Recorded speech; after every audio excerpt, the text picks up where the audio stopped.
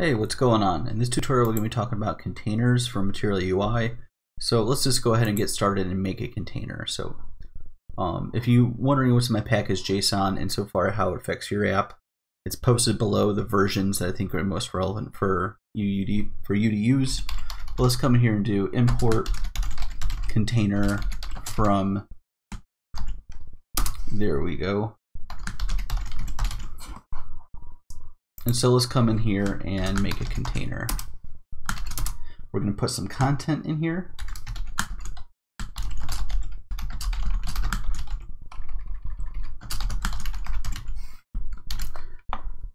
And so it doesn't look very special right now, and that's fine. A container, all it really does is like center your content and kind of keep it together as you go from, you know, a landscape to a portrait mode and vice versa. And there's some interesting things that we could do here. So let's come in here and let's do this. Let's give it a style. Background color, and then let's make that equal to, let's just do blue. Oh, we got an error here.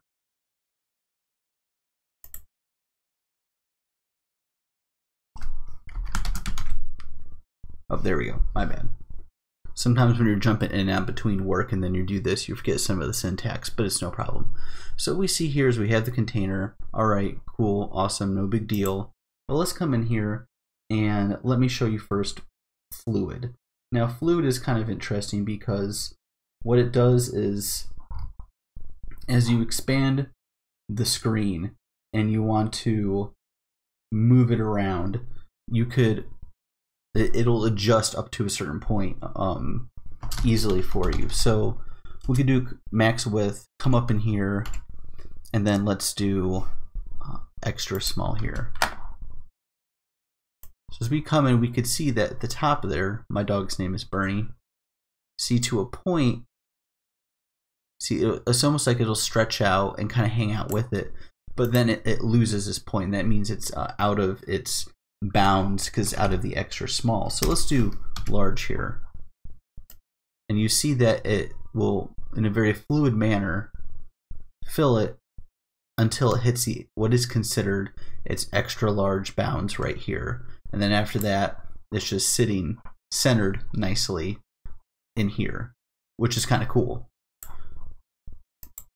And so what I figured, on most devices you'll want to have like a large, or maybe depending upon if you have very, very specific, you know, tablet or phone views, you know, you could dynamically switch this out for whatever your content is. But this is kind of a nice thing to know because, as you can see, it just easily glides along and resizes your content up to that point that you need it, which is really cool.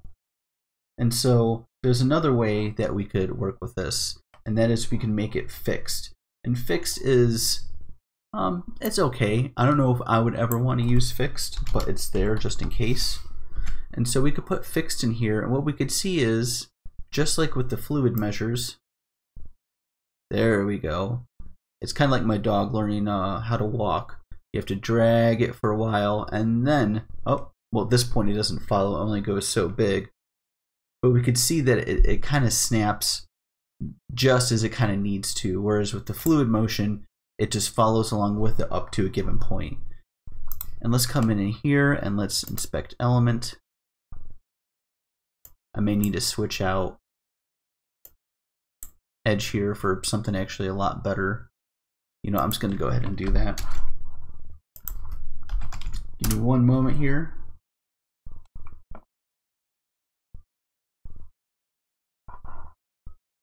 All right, let me slap this in.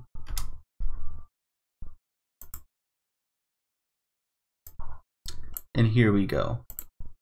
Let's go ahead and take this out. Let's go and inspect the element here.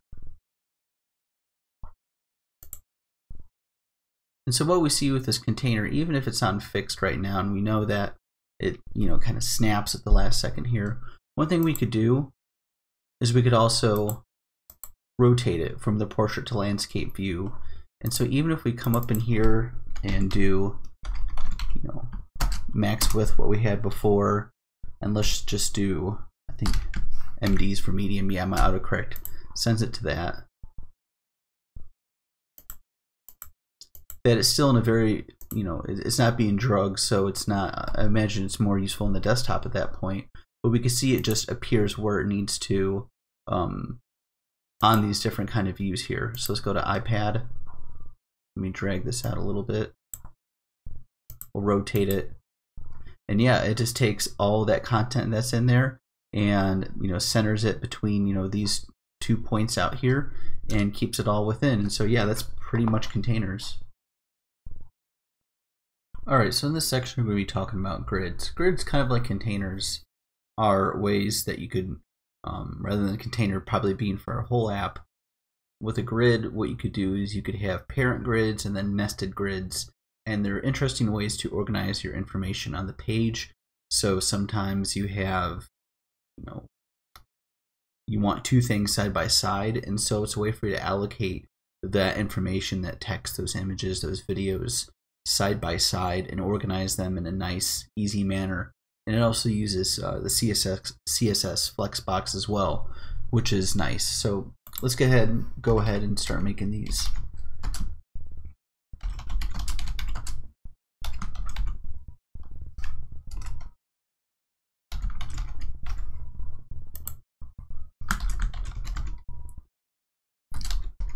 Let's go ahead and make a container here, and I think it'll just be easiest to show this here then. Alrighty, cool. So then let's come into here and let's make 2 more grids to show.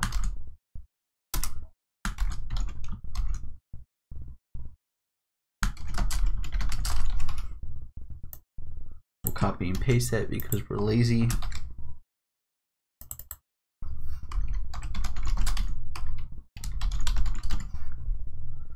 And because I think it's easier to do with the styles.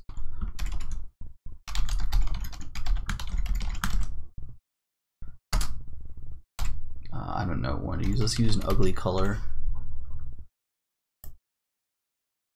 I'm not submitting this to any competition here.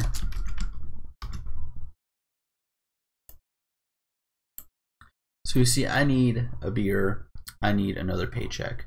And these are coexisting on the same line right now because we're not telling anything explicitly here that, you know, one thing needs to take up an entire line here or that we need to separate them. So one way to do that is, let's come in here, and this is something common I see. And let's just give the first one on sizes extra small and going up, that this takes up 12. And so we see here that this necessarily shoves everything on over. And you could tell the difference here because look, this entire line is reserved by this H1 element here saying I need a beer. And this one down here still has, you know, it looks like about 50% taken up there, but another item can coexist on here because we allow it to. So let's come into here and let's just do, and we can see that we did in fact extend this here, and that's pretty cool. So now that we know how to share stuff on a line, or we want to use one element to take up an entire line, what if we wanted to work on the spacing between these 2 things? Say we wanted you know, more padding and more of a gap in between there. How do we do that?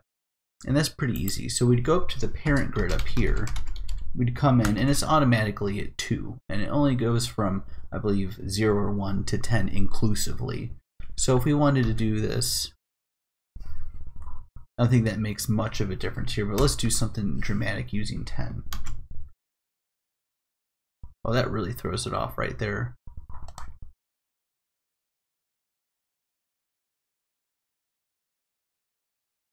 Oh, and I think the reason why is that we have to come in here, my bad, and that for any child, you're going to need to make that, if I could spell here, as an item. There we go. And so what you have here is that you have an item, 2 item grids in a container grid. So anytime you see item, think child, and we see container, think parent. And this 10 now is enforcing the 10 spacing gap between these 2. So let's go in and not screw this up. And we see now that 0, this is the smallest gap that this could produce. You could go in and write your own styles to maybe force this on up. But this is what's happening out of the gate. So this here at 2 is kind of naturally how things work and fit there. But if you wanted to do 8, this is how the gap would look. And that's how spacing works with Material UI grids. Alright, so in this part, what we're going to be looking at is how you could use like the parent grid element, and you could, I wouldn't say stylize, maybe the stylizing. You could just move around the child elements here, so the items. So you notice that in the last section, I believe, I don't record these all in one day, you have the extra small 12 or whatever it is we had, or whatever it is you may have, and you could say, hey, you know, this I need a beer takes up the entire, you know, row right here, and that's fine. You could totally do that. But if you wanted to, you could come up here into the parent grid, as long as you make sure you have the container in there, because that's necessary for this. You could come in here and you could do something like give this row, let's just go to the center. You go to the documentation and see this and play with it yourself, but you know, this is kind of a tutorial here, so I kind of want to show you some of the cool things I think you could do with this. So you come in here, and this is a row. Obviously it's still a row, and the items and then the justification is all center. Alright, fine, whatever. But this is kind of where the power I think is super cool. We could actually flip these around, and so we could see that I need another paycheck is now moved before I need a beer, which is awesome, because say you want to, I don't know, make a game, you're using an API and you're getting a lot of information, and you want to have the user toggle what they're seeing. This is cool because you don't have to like logically go through and write out what that looks like. This is kind of baked in for you. And so another thing you could do with the direction is you could do column. Actually, that's wrong. And then you could also see column reverse, which is pretty cool. So you could flip these up side down, columnize them, and that's just awesome, because if you think about the work that you would have to do in order to pull this off, maybe for some of y'all, you know, you're like the, you know, top 0.001% of developers, and you just like sneeze code, and you're married to like a large computer or a server or something like that. But for the rest of us, you know, me included, this is kind of neat that you could just kind of pull this off, and when your boss is like, hey, could you, you know, flip these items around, or I have a whole list of things down here, could you easily make them toggleable, I guess would be the business term for that. You could do stuff like that, which is pretty cool. Another thing you could do is you could, with the justify, you could go to, and I may have to change the column here, but you could do space between, and it does nothing. But if we were to come back here into row, we would see that there's a gap between here, which is awesome. We could also do something in justify like space around, which puts gaps all the way around, and then there's space evenly. So every space here is you know, evenly, it's the same value, which is neat. And so align items, we could do things like stretch. You're not going to see it there. The Material UI example in the docs is kind of cool because it kind of shows you a very robust way of using these. But if we were just to do column, we see what stretch does now. So rather than going here and do the XS equals 12, if I wanted to and not have, you know, just a ton of the attributes in here, I could say, all right, I know for a fact that all of these are just going to be boom, boom, boom, boom, boom, a list going down. Let's just, you know, space these guys evenly out, or however you want to do that. I want them as a column, which would mean a list, and then I just want to stretch them so they take up the entire, you know, row, which is cool because then you don't have to go in and type this, you know, for every single one, which is awesome. And that is doing the kind of the interactive portion. I mean, it's very light compared to what the Material UI example is, but sometimes I think it's a little too robust, and this is kind of for dummies introduction to it. But leave some comments, suggestions. If you have any other, you know, recommendations or requests, let me know.